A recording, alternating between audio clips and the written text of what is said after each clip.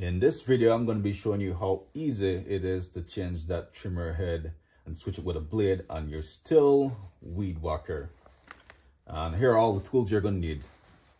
And if you got a blade, all these tools should be in your kit. So you're going to need a pin. The first thing you're going to do is insert the pin in here. And you need to move it around until it snaps in. You have to hear it snap in or else it's not going to work.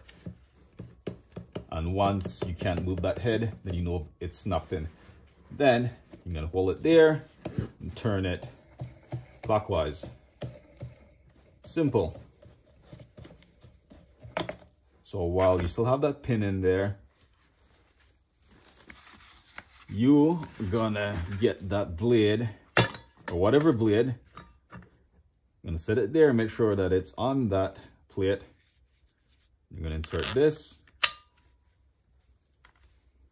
You're gonna insert this, and then your nut.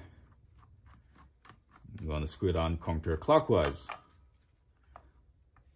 So while you're still holding that pin there, make sure that this doesn't shift, because if it shifts, it's going to give you a whole lot of vibration because it's off balance.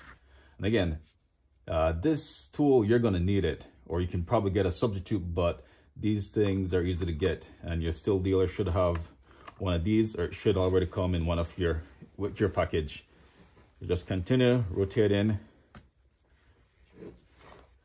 until it's tightened.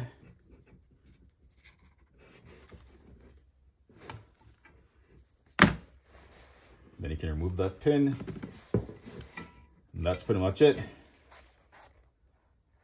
And it's just a matter of reversing that process whenever you want to switch back to your string trimmer head. I hope this video was helpful to someone out there.